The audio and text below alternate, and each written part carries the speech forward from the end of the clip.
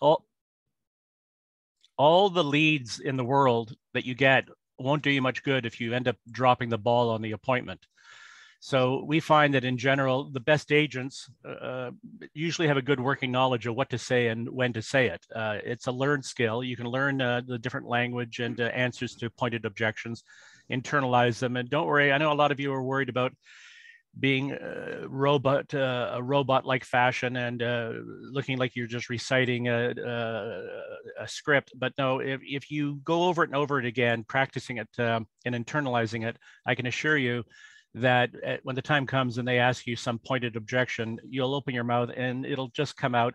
And by having a credible professional answer ready to address an objection and hopefully prevail and get the business, it'll give you that added confidence that you feel self-assured as a professional that you can address any foible, any concern, any hiccup that's going to be brought to your attention, and you can answer it in a very effective manner. Now, please keep in mind, this is important, when talking with a decision maker, buyer or seller, 70% of selling is listening. So if you're just waiting for your turn to talk, going back and forth, you might miss hearing what's important to the client. So it's of critical importance that you listen very carefully to pick up on what their concern or main issue would be, and then have the wherewithal to be able to address that in the conversation. What you want to do is get into the habit in the discourse of conversation back and forth with any decision maker. You want to be able to acknowledge what they just said, just to prove out of empathy and respect, diplomacy, that you heard them. Then it's still your turn to talk because they've just finished and you're acknowledging it. We're going to get into all of this as to how to do this. Then you come out with your own logical statement after the acknowledgement, because it's now your turn to talk. And you, after acknowledging about how they understand that way, you come out with a logical explanation or statement or description that will hopefully have them maybe rethink their position or they see a different avenue to take. And then at the end of your logical statement, you want to instinctively get in the habit of using the occasional tie down where you're asking a little understated, non-threatening question at the end of your statement, such as, do you see how that makes sense? Or do you see how that might be a better course of action? Wouldn't you agree? Now, you'll have to cherry pick which ones you feel more comfortable with. As we go through this today for the 1 hour lecture, some people will say, well, I don't care for that type of tie down. Well, there are a host of different tie downs. So please be assured that if you don't like one, there are 2 or 3 others you can pick from. And we're going to go through a whole bunch of different pieces of lingo. It will become instinctive if you practice it.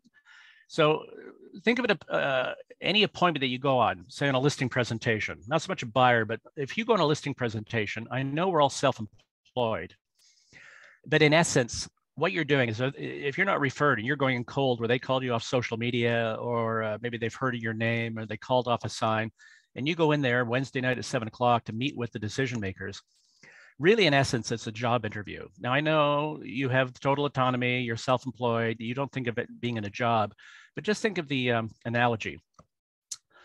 Think back to when, before you were ever in real estate, I think most of us probably worked at a job prior to coming into real estate sales as a profession. Now, if it was a job of any importance, obviously you had to go for the initial job interview to get said job. So some of you might have to think back quite a ways, and some of you more recent, but think back to the morning of the job interview, and you wanted that job. It was important to you. It was valuable to you. Did you just wake up that morning, the appointed day, just shower, put on business attire, and without any practice or rehearsal in your mind, just go in and ad-lib your way through the job interview? And probably the answer is no. More than likely, if it was a job of any import, you would probably be doing your own research prior to the interview as to what the current questions are in the private sector, what are more popular pointed questions that interviewees get asked. And you probably in your mind practice fleshing out in your mind how to couch the answer, the wording to come out with a credible answer. And if you managed to practice that where you thought you had an effective response for any interview questions, then it freed you up to walk in with an air of assurance and confidence and professionalism to be able to put your best foot forward, so to speak, because you knew that you had done the research and you were ready. You weren't going to be caught unaware or by surprise on any of the pointed questions being asked of you. So draw the parallel to real estate. When you go in a listing appointment, you know you have a clear agenda of where you want to go where the game plan, the end game is to walk out with the listing, obviously. But you have to navigate through a host of issues where they could have certain concerns. You're going to qualify the situation, determine their needs, wants, concerns, desires. And you're painting benefit pictures, providing them with beneficial solutions to their concerns or needs. And if they perceive that you have value, even after going over all the commission, et cetera, if they perceive that you have a value that will benefit them accordingly for the concern at hand, then if you ask in the right way, more than likely they will take action with you. And if there's a stall or another objection, then you want to be able to deal with that as well and continue to pursue moving it towards its positive conclusion. You see, remember, in real estate sales, when it comes to language skills, it's not what you know, it's what you can remember to say in time. You can never be too proficient at this. There's no realtor in North America with 1,000% bat ratio. You could be really good at the language skills, have a bit of an off night, draw a blank, not get the business, get back out to your car and slap your forehead saying, I should remember to say such and such. So you can never be too proficient at it. So practice, it's funny, the saying in life generally is practice makes perfect. No, practice makes permanent. If you practice this enough and internalize it, then it'll be permanent in your memory banks to be able to draw on it as you will. And I think it's really encouraging for your self-confidence level if you have this arsenal or this ammunition ready to grab hold of and use and apply at the right moment. So let's get into it. Don't worry, each of you will be getting the full text of the language I'm about to share with you. It's including chapter 4 from my book, Dialogues to Success. You'll be getting all of that after the session is over. We only have time today to address 3 key objections. We're doing the 1-hour lecture, and then after that, we'll have about 20 minutes or so for answering any questions. So I appreciate if you can leave your questions to the end. Okay, so let's just jump right in with the first scenario. Kyle, if I could just have the first slide on the screen. The idea is that you're at an open house. You're at an open house with people coming through. You're chatting with the one couple walking around, and as they're walking around and you're demonstrating the property, and then you get back to the front foyer, they're about to leave, and you're just, they say, yes, we've got a house to sell. They say, but then they pipe, so thanks, we have a friend, we're going to be listing with her. Now, this is a common objection, whether it's at an open house, which we haven't done for a while because of the pandemic, but I'm just painting a picture. This is happening where you're at an open house for the public, they're on your turf. They've walked into your den. You have control of the situation. So you live and in person, look them eyeball to eyeball, you can put your best foot forward compared to trying to do this over a phone or over any type of Zoom call. It could be somewhere else. Really, the way this language is geared, you could be at a business cocktail party chatting with somebody that lives in your area that you work, and they could pipe up and say, oh yeah, I'm going to be selling my house. But then they realize they misspoke, and they almost take half a step back saying, oh yeah, but thanks, I've got a friend, she's a realtor, I'll be going with her. So it doesn't really matter about the environment. Just for showcasing this, we're talking about it being, say, at an open house where you have the advantage of looking somebody eyeball to eyeball. So when they say to you, oh yeah, we have a friend, it could be a relative, but say, yeah, we have a friend, we're going to be listing with her. Now, if they say that to you, if they said to you, we have a realtor we're going with, you do not use this language. There's another way. But if they say to you, yeah, we're going with a friend, think about it. In this huge metropolis we live in Toronto,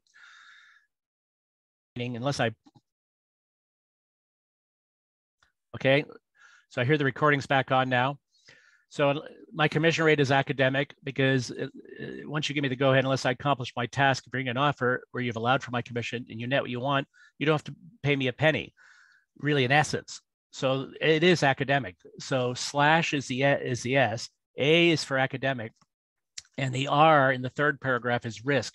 Really, in essence, when you think about it, I'm the one taking most of the risk, which is a key power word. Once you let me get started, I'm the one doing all the advertising, networking, open houses, promotion. Unless I accomplish my task and bring you an offer where you've allowed for my commission and you get the price you want, you won't be accepting it. And I don't get paid. And I'm not in the habit of working this hard not to get paid. That's the flavor. What's he saying? Oh, his internet went down with the worst timing. It's interesting that his internet went down, but as long as we're still getting through to the staff or to the agents. So then the W at the end, besides when all is said and done, you'll find I'm worth the commission rate as I have a proven track record for being a top negotiator. I'm going to look after your best interests at the offer table. Aren't I the type of negotiator you want in your corner when you really think about it? Now, it's a very powerful statement, very bold, but really this is the type of person they're looking to sell their house. They don't want somebody introverted and shy and scuffed shoes and stoop shoulders saying, well, I think I could do it. No, they want someone tenacious and assertive and forthright saying, yes, I'm proud of the service I offer. And if others are willing to slash their paycheck right up front, how can they protect your asking price? My commission rate is academic. I could be asking for 8% for going on MLS for all it matters, but unless I bring you net what you want after you allowed for that commission percentage, you don't have to accept the offer. You don't have to pay me a penny.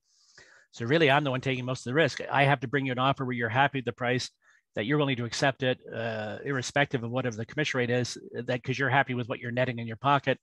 And besides, when all is said and done, I'm worth this commission that I'm quoting because I pride myself on being a top negotiator. And if you can rattle all this off, all this verbiage, and at the end say, I pride myself on being a top negotiator, the homeowners might think, well, boy, I bet you she is a good negotiator. She sounds pretty effective to me. So it's a nice piece of language. And I realize that's quite a bit to memorize, but my memory is no better than yours. If I can go through laboring of practicing and rehearsing it over and over. The best way is like an actor learning a script. If you like what you're hearing today and you get the text, if you can print off a hard copy compared to on a computer screen and just hold it in your hand and just read it out loud, you can role play with a friend or a colleague. And if you just have the words pass your lips, reading it, it's like an actor learning a script, reading it out loud over and over again, so that the sheer repetition will cause retention of memory, then don't worry, it won't come out in a artificial manner. When you go to answer, and you can role play with a colleague to practice this, you'll find that you open your mouth and it just rolls off your tongue. You'll make it your own. You'll have it go through, it'll transmogrify into being the exact language on the page with your own comfortable vocabulary. It'll become a hybrid where the logic, the gist, the theme of the logical message will be there. Although I would encourage you, the closer you can get word for word as to the way it's on the page, it would probably serve you well. That way, it'll come across in a more effective, persuasive, impactful fashion. Okay, so. Hey, Michael, did you want me to share the screen for you again? Yeah, that's great. Good to have you back, Kyle. Yeah, sorry about that. Sorry about everyone. My internet went down. Okay, yeah. let me see if I can. Yeah, if you can put up the commission one, because I was just explaining it in detail, but if they can see that one. Sure. Okay.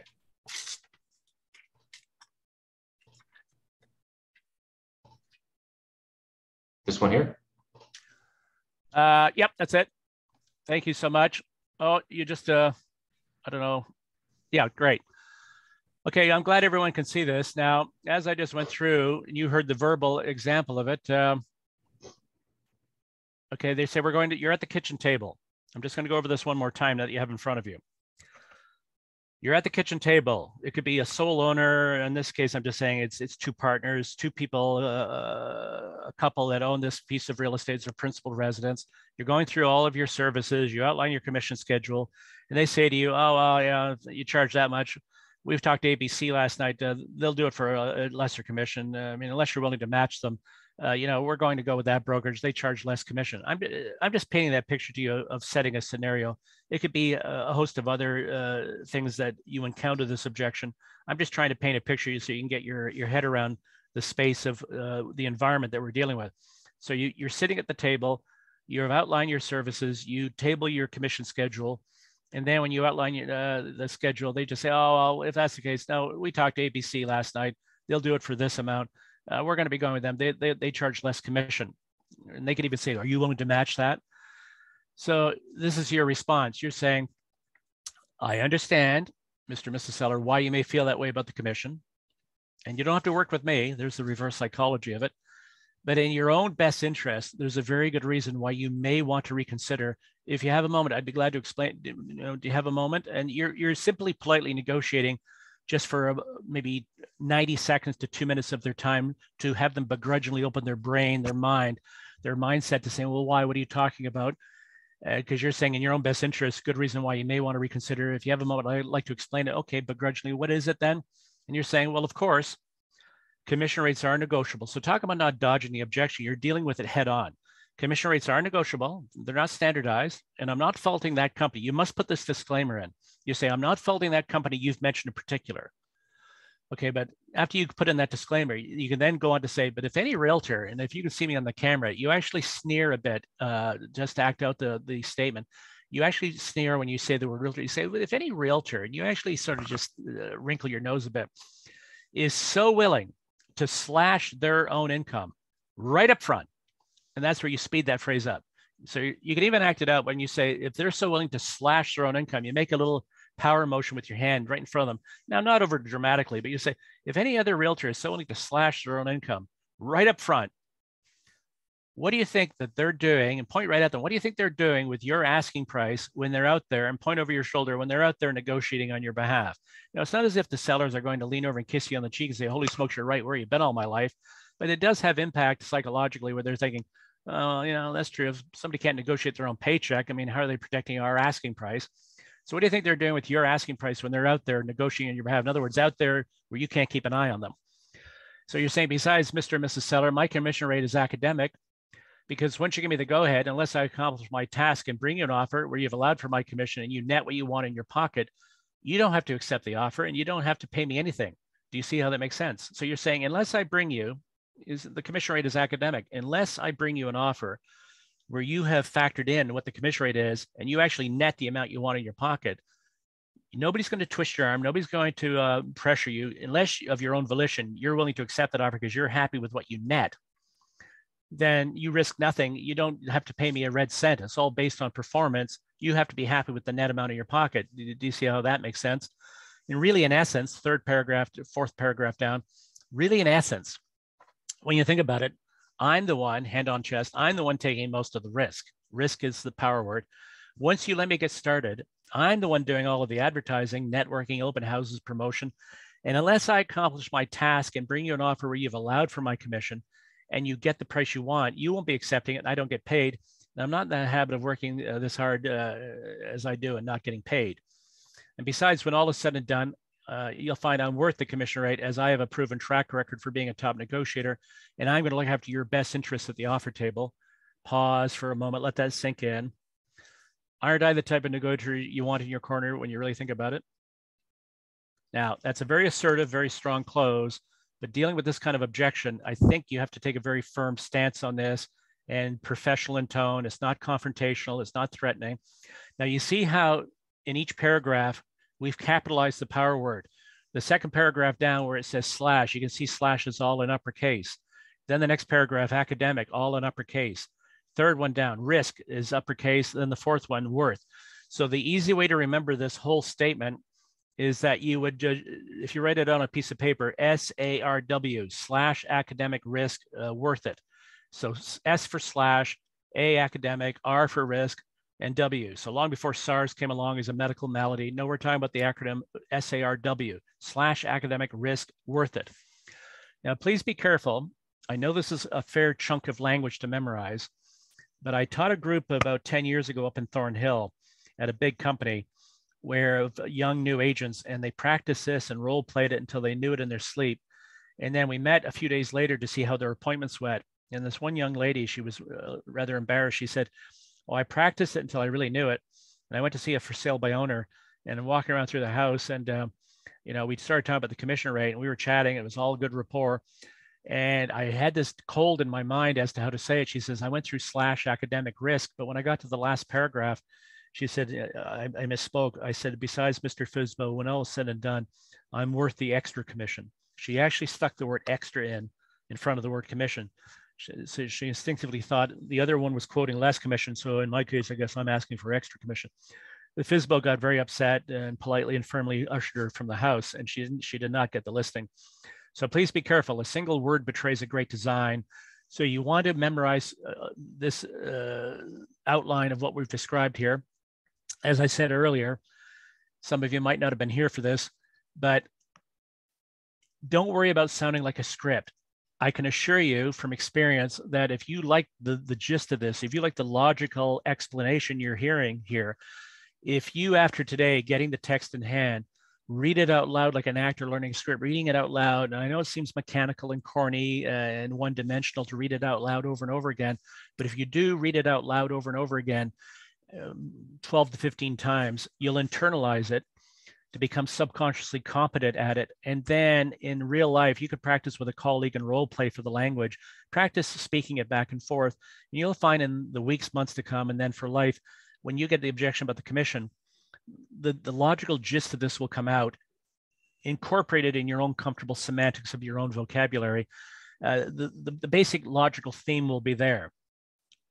Okay, so that's my strongest recommendation. Or when you get this language after today, if you instinctively, inherently feel that you might want to massage this a bit to couch it in your own comfortable semantics, then just take a hard copy, take a pen, edit it, just maybe tweak it a little bit. You can cannibalize it a little bit, but please don't butcher it and change it too much, because otherwise it betrays the intent of the logic to begin with. The basic logical gist of it has to be there. You know, if anybody else is willing to slash their own income, my commission rate is academic. Really, I'm the one taking most of the risk. Don't say all the risk, because it's not all the risk, but most of the risk. And besides, when all is said and done, I'm worth the commission rate, because with a proven track record, I pride myself on being a top negotiator. I'll look after your best interest. Does that sound fair? Do you see how it's in your best interest to have me look after your needs? And there's the little tie down, inherently just instinctively asking for acknowledgement. You want to get some kind of feedback as to whether they're following and whether they agree or not. That's what the tie downs are for, to get them in the habit of agreeing with you. See, over the discourse of, say, a half-hour meeting, if you pepper the conversation with the occasional little innocuous tie down, say, when you agree, or do you see how that makes sense, or do you see how that's a good avenue that we're going to cover? And if you just ask, peppering the environment with just little tie downs, and over 18, 20 minutes, they get into the habit of agreeing, saying, yep, yeah, that's good. Yep, that makes sense. If they get into the conditioned habit of agreeing, in essence, and nodding dutifully at what you're saying, confirming that they think it's all positive in connotation, then at the end, when you close and ask for the order, it almost seems counterintuitive to go against their own programming to suddenly recant and backpedal and say, well, no, not if you've gotten into the accepted habit of the neurolinguistics of agreeing and nodding and saying, yep, that's good. If they give you a whole bunch of yeses, or yes, that makes sense, then it seems counterintuitive at the end for them to go 180 degrees away from saying, no, that's not a good course of action, because it doesn't seem to make sense. What did they agree all along for if they don't think it's good at the end? That's the fundamental logic of it. Now, the next slide is one that we're getting in the last few years with mere postings. This is a new piece of language. This is not in my book. I haven't published the latest edition, but I wrote this out just in the last year, and it's dealing with mere postings. I'm not sure if some of you have run into it yet, but you will be running into it, where there's a mere posting, a listing on MLS, where they're saying it's a mere posting. You, the buyer agent, must contact the seller directly and negotiate your compensation. And some of these people are saying, nah, I'm not paying, or I'm paying a flat fee of $1,000, but I'm not paying anything. Now, and they're saying, there's the objection at the top. I'm not paying you a commission. Pardon me. So here, let's go through the language. You're saying, well, Mr. Fisbo, I know you want to get the most money from the sale of your home, but here's the decision you have to make. My buyer wants to make an offer on your home, and that buyer is under contract to me with a buyer agency agreement where I earn a 2.5% commission fee on any property I sell them. That is a fact. Now, normally this fee is paid on closing for monies received by the seller from the buyer. If you refuse to take this option, my buyer is legally obligated to pay that fee to my brokerage on closing for services rendered. In my experience, if we exercise that option, most buyers find it unsettling to make that payment and often start the negotiations with the seller by immediately reducing their offer price by that amount. Now, people are willing to pay fair market value when they're not willing to pay fair market value when they are obligated to pay that amount of money before the process even begins.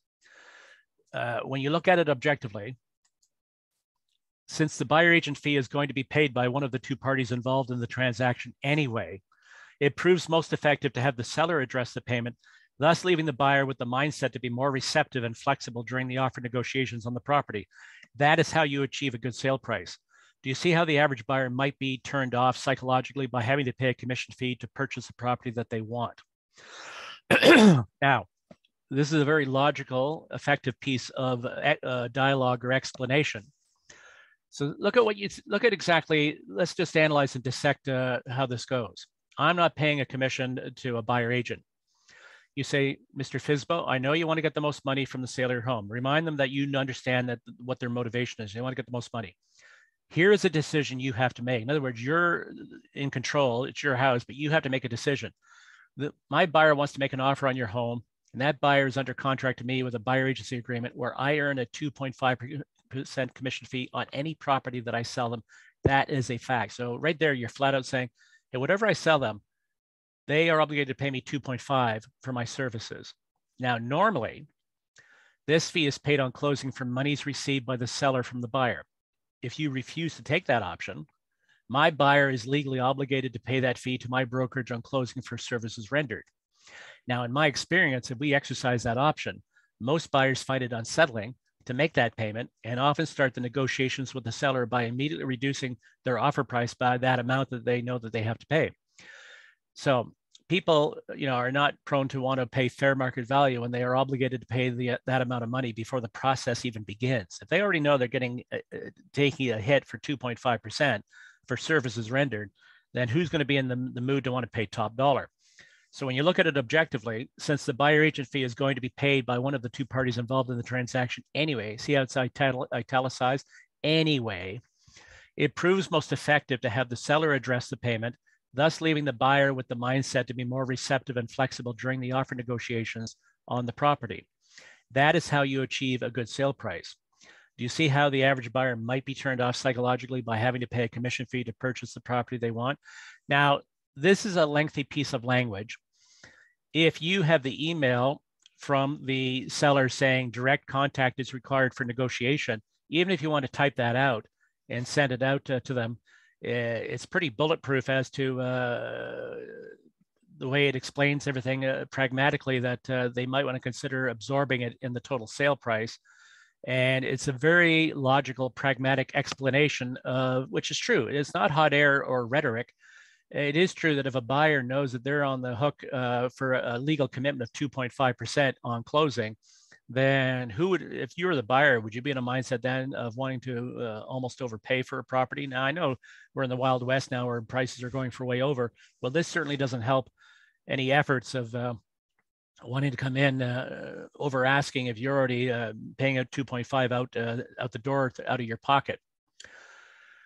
Now, this is an objection we're getting the last couple of years. The other two I addressed prior about we're going to go with another realtor or we're going to go with a broker that'll do it for less commission. Those are the two granddaddies objections that have been around for decades. They've always been around, probably always will be around.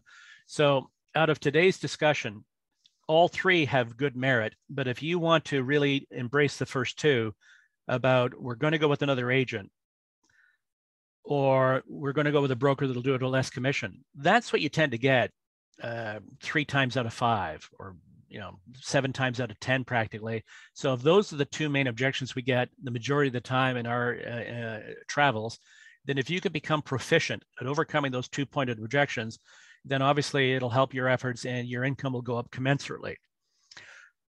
See, prior to us discussing this today, you've got the old chestnuts where when they say we're going to go with another agent or another realtor, it's always been around where you could say, well, it's the biggest investment you own. You might want to get a second opinion. And that's short and sweet and to the point, nice grassroots comment, and it might nudge them. But you can give the expanded answer, what we just shared with you a short while back, which is more fulsome in pushing their buttons and having them possibly be tempted to listen to what you have to say.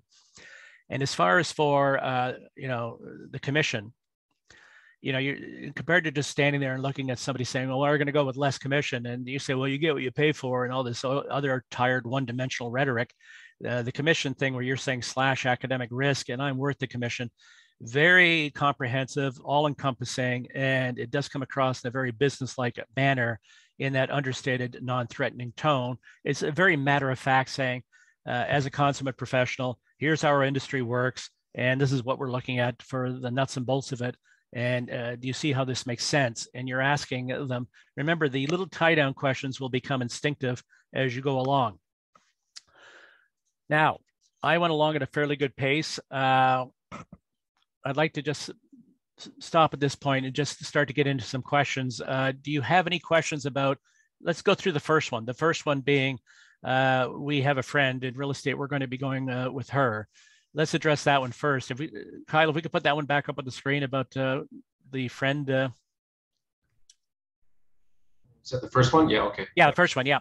Just need to reduce a bit. Yeah, great. So open to questions. If as you read through that, do you have any questions about any piece of that verbiage that you have a concern about, or is there anything you want to have me clarify as you read through it?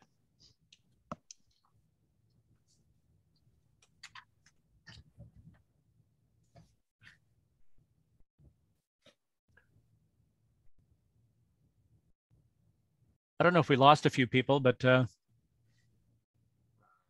still a few here. No questions yet. Okay. Well, I did go over it a few times, explaining and expanding on it in detail, and I appreciate you all listening with rapt attention. But looking at it again, don't forget your tone of voice counts for a good part of it, that you want to be empathetic in tone. You can't sound hard-nosed or overbearing or pressure-oriented. So at the top, when you're saying, you know, we're going to go with an agent, or we're going with a friend of ours. Oh, does she work this area? Maybe I know her. What's her name? Oh, it's Mary Johnson. And you just shrug a little bit with it. Well, you don't even recognize this person is innocuous. It doesn't really have any impact. You don't get into any insults, just saying never heard of her or anything. You just say, oh, okay. And then you just treat it, well, obviously she doesn't work this neighborhood. That's the intonation of what you're putting forward with your non-response. So your very first part is where you don't even know their name, maybe at an open house, but you're saying, well, tell me, if you felt I was the type of agent who could actually get you more money in your pocket net than this other person, and you point your thumb over to that empty realm, would you at least consider using my services instead? And you can reiterate, say, if I could prove to your satisfaction, would you at least consider it? And then at the end, you're saying, after all, it's the largest piece of equity most people own in a lifetime. Now, if you don't even like that part, the second part, you can leave it off. You can just leave it to the first part saying, tell me, if you felt I was the type of agent that actually get you more money in your pocket net than this other person, would you at least consider my services if I could prove it to your satisfaction? And that's the tie down at the end, reiterating, only if I could prove it to your satisfaction. And what are they going to say? What if you could prove that you could do a better job? Well, in other words, who wouldn't consider that? If I thought I could pick a realtor that could do a better job, then yes, who wouldn't be tempted? But if they stick to their guns because of the social obligation of commitment to the friend, where they say, no, we promised her.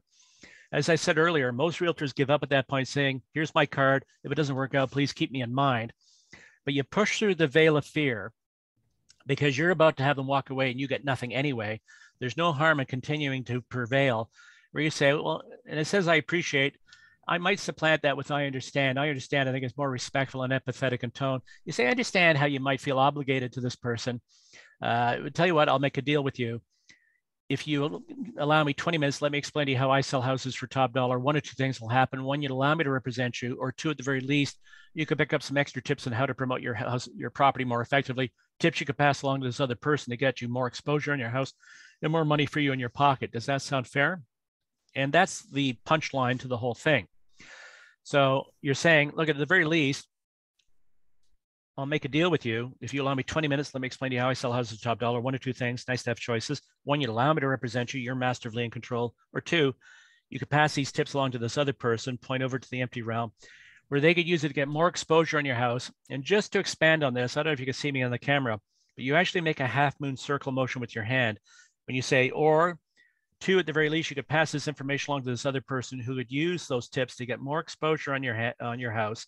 And visually, making a half moon circle motion back and forth visually denotes more exposure. You could pass this information along to this other person who could use those tips to get more exposure on your house. And then you put your hand forward reassuringly and say, and more money for you in your pocket. And you point your palm towards them and it'll get you more money in your pocket. Does that sound like a good idea, or does that sound like a good course of action? And there's the tie down at the end. Well, let me ask the question then. When I keep emphasizing about giving a beneficial explanation as you have, and at the end using a little tie down saying, do you see how that makes sense, or does that sound like a good course of action? Is there anyone here that has any discomfort with the idea of using a little tie down question at the end? If anyone has any questions, you can just type it in the chat. So you can click the little chat button and then it'll pop up and you can type in a question, or you can just unmute yourself and ask a question.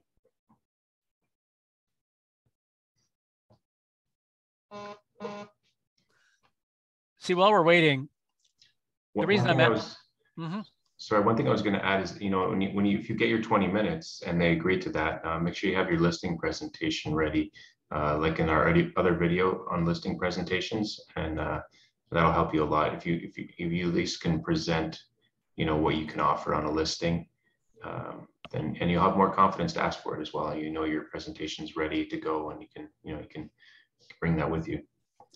And Kyle brings up an excellent point, because that's why we did this in the chronological order of covering listing presentation first. Studies show that if realtors don't feel that they're prepared to tell a good story at the listing presentation, then they pull their horns in. They don't instinctively want to do much prospecting, because if they get a lead and an appointment, they might actually have to tell their story. So we wanted to give you a very impactful story to tell on your listing presentation. Then this would give you the encouragement to go out and put out more feelers and get more leads, because you know that if you get to the environment to sit at the kitchen table and do your listing presentation, you'll be in a position to put your best foot forward. Yeah, exactly.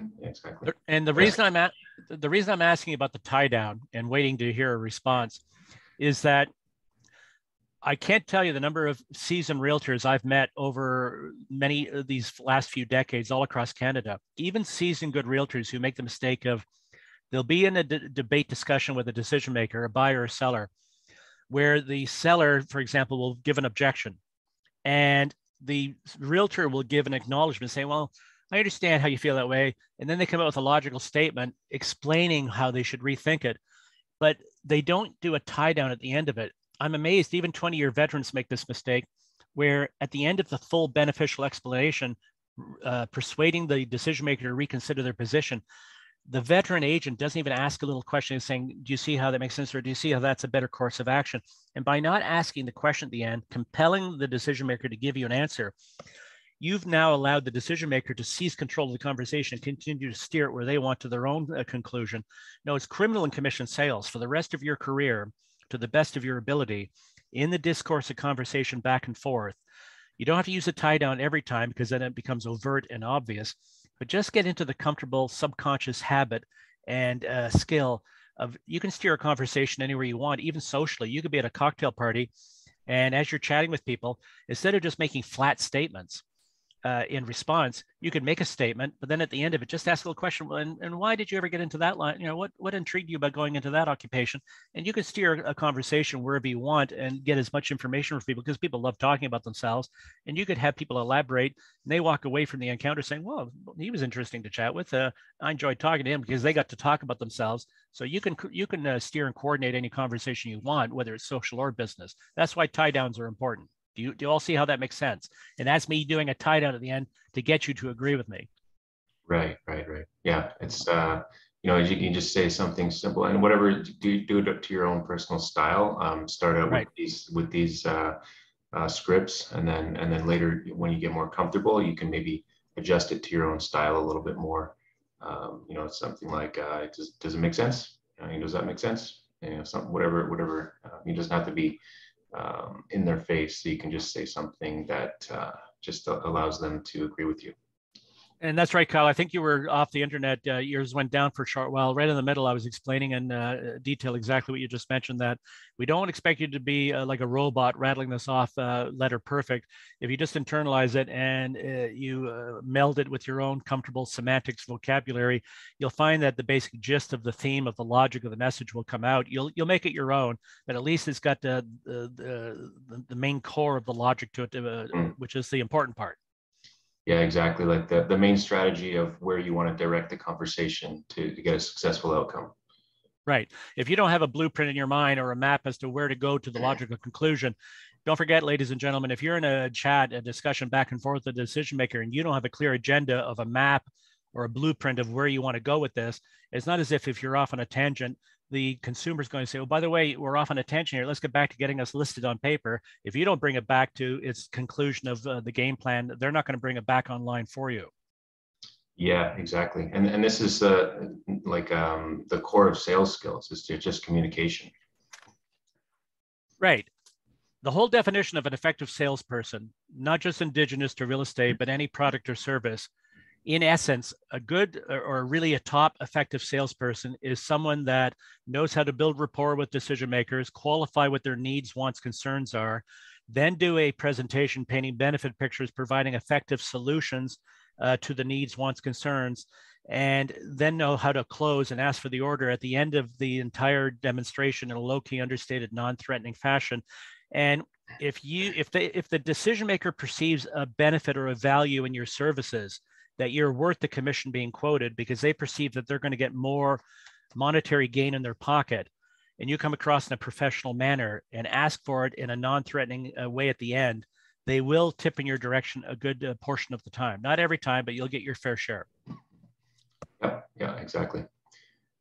So yeah, I encourage everyone to take a look at the other videos that we have on the YouTube channel as well. They're all 1 hour long, and we do them every month. So you can tune in each month, and I'll send out emails to notify everyone what days and times those are. You can also get Michael's book, and that has everything in it. He's going to send the fourth chapter for free to anyone who wants that. And then you can order his book at it's at realestatelanguage.com. Is that correct? There's that way. Even easier, if anybody interested wants to invest in the book, you just simply go on Treb to e-commerce. So you can order the book through Treb. Okay. Yeah, great. And that'd be the easiest way for you to get it. I've always had very nice feedback on it. It is a bestseller in North America for real estate objection handling language skills. I'm very gratified at the feedback. But before, can we just go to the next slide though, Kyle? I just want to go to the next one about the commission. Sure. Yep. Now, this is a very effective response. I painted the picture that you're sitting at the kitchen table. They say, oh, this other company, ABC, will do it for less. Well, you do it for less. Now, I also teach a 2-hour course on how to commission a good agent. We get into every dynamic about the commission argument. This is the language. This is part of what we shared during that 2-hour seminar, because we only have so much time today. But this is a very effective response. I ran this language years ago past a top RE instructor. I said, is this legal? And about, / academic risk. And he read it. This is an instructor of 20 some odd years. And he winced. He goes, well, you're pretty close to the bone, but yeah, that's okay as long as you say it that way. I said, that's all I need to know. So I've got to caution you. You've got to be very careful, especially when the very first part where you're saying about the second paragraph down, you're saying, of course, commission rates are negotiable, which is flat out addressing the objection. And I'm not faulting that company you mentioned in particular. And it's then you get into where you're making a pointed observation. If any realtor is so willing to slash their own income right up front, but you've got to put in the disclaimer up front. I'm not faulting any company or realtor in particular, but in general, if any realtor is willing to slash their own paycheck, their own income right up front, what do you think they might be doing with your asking price when they're out there negotiating on your behalf? Which is true. If somebody can't even negotiate their own paycheck, how are they going to have the skills to go out and wrestle to the on paper top dollar amount? It seems counterintuitive. Mm-hmm. And then, does everybody understand academic? I taught this a couple of years ago out in Oshawa, and I had a young agent say, "What does academic mean?" So I had to explain it to him. So I think we're all fine here with academic.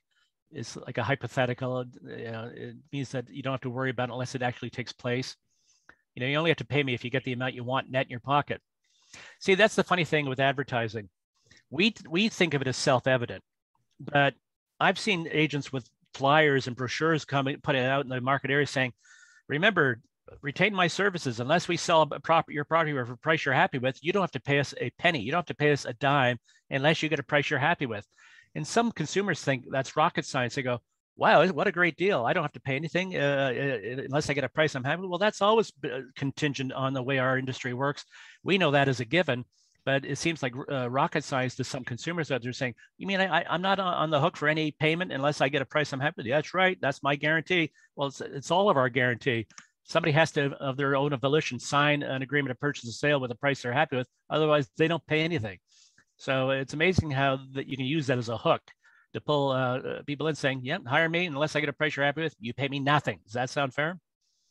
Mm-hmm. Okay, so yeah, exactly. And especially when you accentuate your negotiation skills and your knowledge of the market, and especially in these times now where there's multiple offer situations.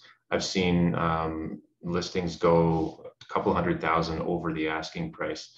So you don't want to go with someone who can save you, I don't know, 5 or 10,000 on a listing price when there's the negotiation skill can get you $100,000 or $200,000 more than someone who doesn't have the skills to generate a multiple offer situation, or doesn't know how to handle it properly, or doesn't know the true value and all these things. So you have to really try to explain to the client that those skills are way more valuable, and it's not about what you're charging up on your fee. It's what's they're going to get into their pocket at the end.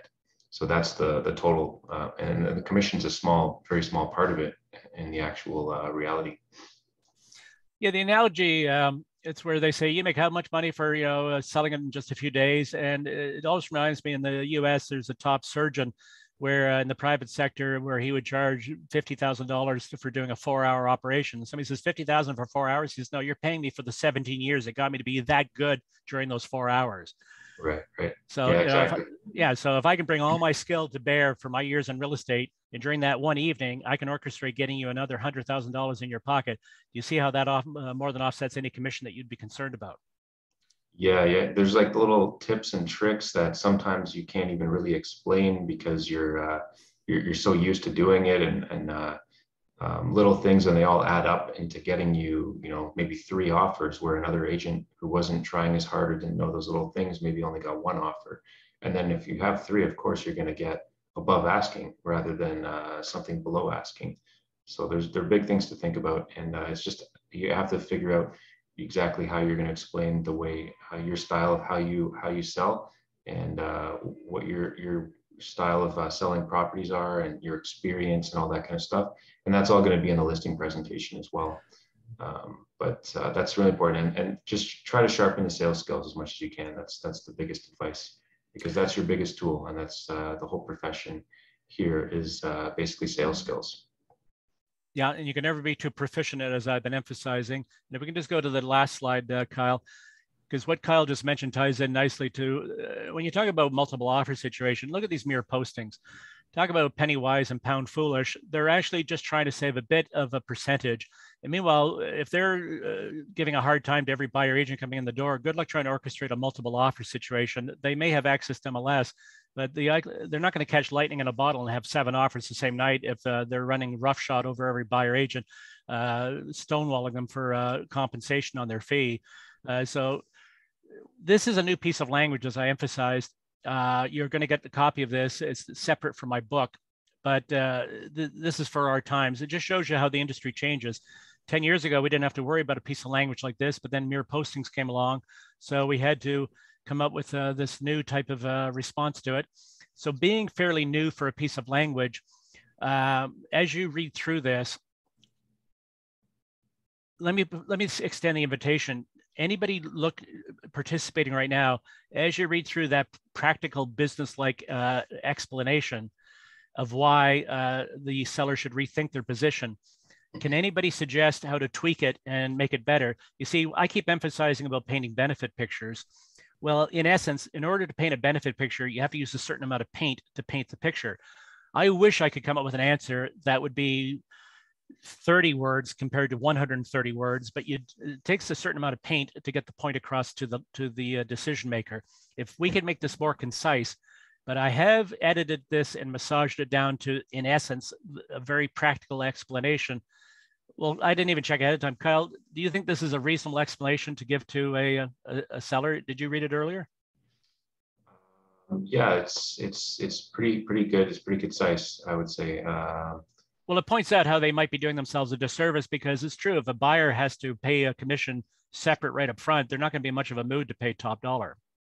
Yeah, like on these ones, the way that I usually explain it to them is by explaining the power of the MLS system, and even our exposure as a brokerage. It goes out to all kinds of agents' websites, and but MLS, like just focus on MLS. If you're going to just do for sale by owner, it's a sign out front, and maybe like on some small website, and MLS gets like the most viewers. There's millions and millions of viewers that are going to see this listing, and that's where you're gonna. It's all marketing, right? It's sales and marketing to sell someone's house. So you want to put it on the network where everyone sees it, and this is how you're going to get multiple offers. or the highest price, like by one person. The more people that see it, the more chance you're going to get for the person that really wants the house. And the person who can really afford the house. So it just has it's a numbers game. And that's persuading them to move away, say, mere posting to full service. But also this explanation, if they've already gone to a mere posting and they're out there, but they're arguing that they don't want to pay 2.5% to the buyer agent, this is explaining to the seller directly as to why they are doing themselves a disservice. Because if you don't pay the 2.5, Mr. Seller, I'm going to have to get it from my buyer. And human nature, if the buyer knows that they have to pay 2.5, they're not much of a mindset or a mood to then want to pay top dollar for your property, because they've already taken a psychological hit on having to already make a payment before even negotiating the price. So it's much better if it's part of the proceeds paid out by the seller. That's the logic. Yeah, exactly. Yeah, mere posting, that's just going to put you on MLS, but there's so many tricks and things you need to do in order to get a multiple offer situation going, and then give every agent another chance. And you can eventually go from 1 or 2 offers up to 10, 12, 15 offers. And I don't think just a mere posting, that agent's not going to have basically nothing to do with it. And they're going to leave you to do all the negotiating as the seller client. And I don't think that they have the education in order to be able to pull an extra 50 to 100,000 out of that situation if we were able to garner multiple offers, right? So it all ties together, where it just comes down to the skill, and you're paying a small price to get the skill and the experience of a top agent. Okay, now we covered these 3 main objections today. You're getting a chapter from my book, but as an example of skills and just being ready for an answer, I'll throw out the open invitation. We don't have a big group here today, but does anybody have another objection that you'd like to address right now? And I'll give you an example of the flavor of an answer. In residential real estate, what would be another example of an objection you've been getting in your travels? I'll be glad to address it.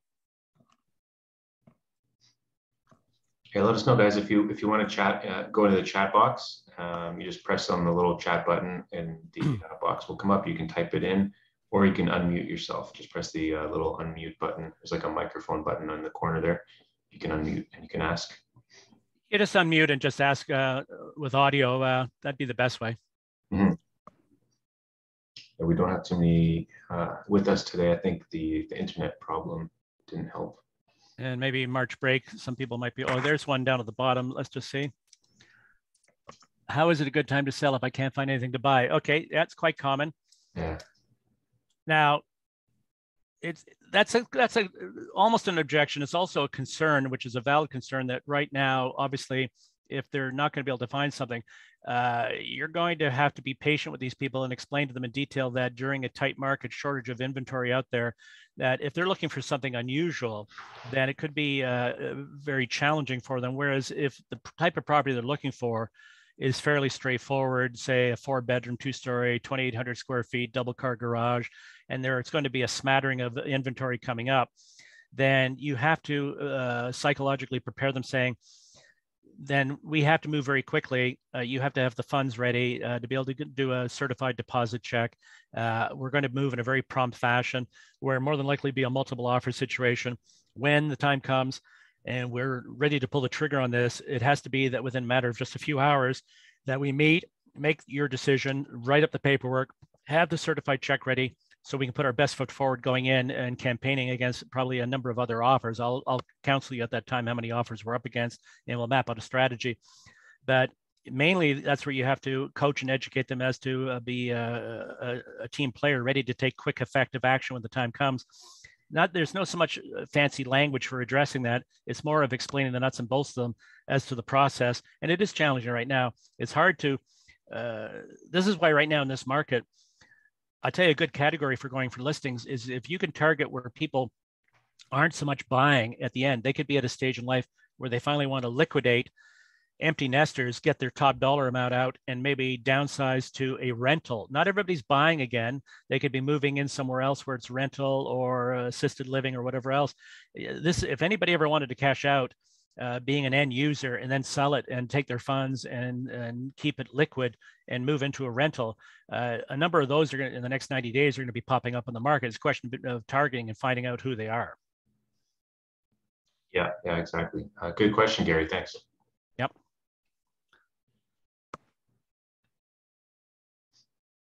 Okay, so my encouragement and suggestion or invitation is that after you get the text today, that'll be sent to you, please read through it while it's fresh in your mind. If you want to tweak or massage and edit it a bit to change it into your own verbiage, then you're welcome to do so. Just don't change it too much, because then it cannibalizes the intent of the message.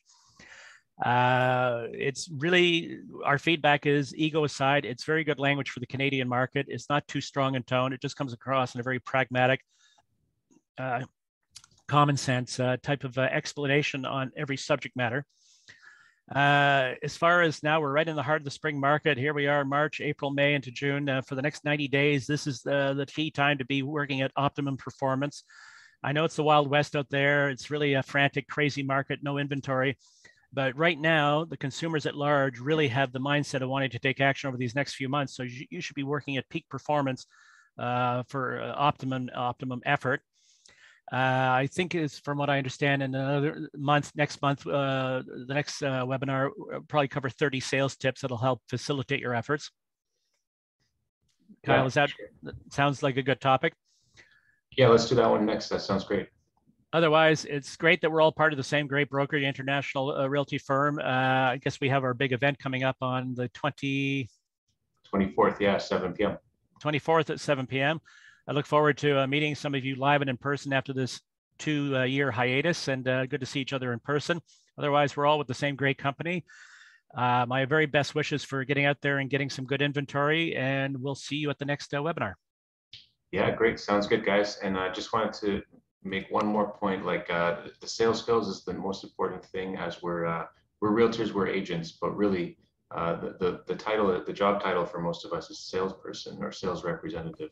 So just keep that in mind. And the real estate knowledge is important, but I think even more important is, especially when you're beginning and you're starting in this career, sales skills. So there's Michael's book, Dialogues to Success, is great. There's Brian Tracy writes some really good sales stuff. Tony Robbins. It depends on who you like, on what your style is. Try Brian Tracy, try Tony Robbins.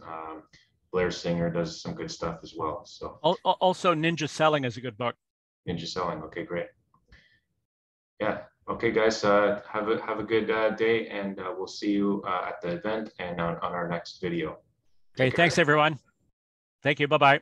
Take care. Bye-bye.